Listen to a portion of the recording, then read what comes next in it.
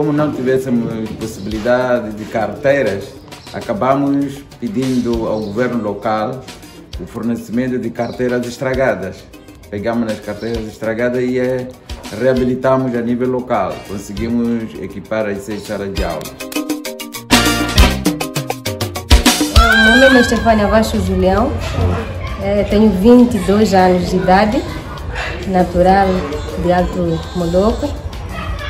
Escolhi mesmo fazer a área de carpintaria porque precisava em algum momento.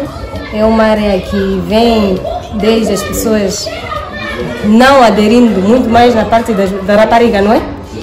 Tem aquela toda, não tem aquela força de continuar ou praticar essa arte, porque muitos dizem que é uma arte masculina.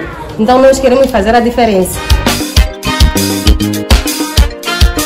Essa experiência foi muito boa, mas no início foi difícil para enfrentar.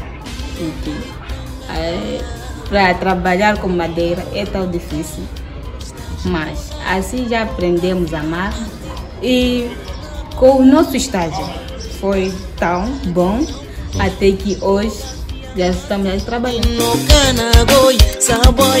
A proposta agora que estamos a remeter à procura de ajuda é mesmo no âmbito de melhoria da qualidade de ensino nas escolas onde nós trabalhamos em colaboração e em parceria com a Juvenil.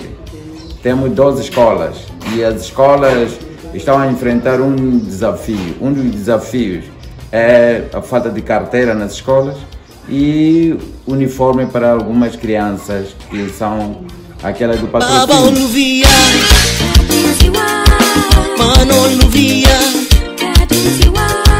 Mio di no calo, custa gimola.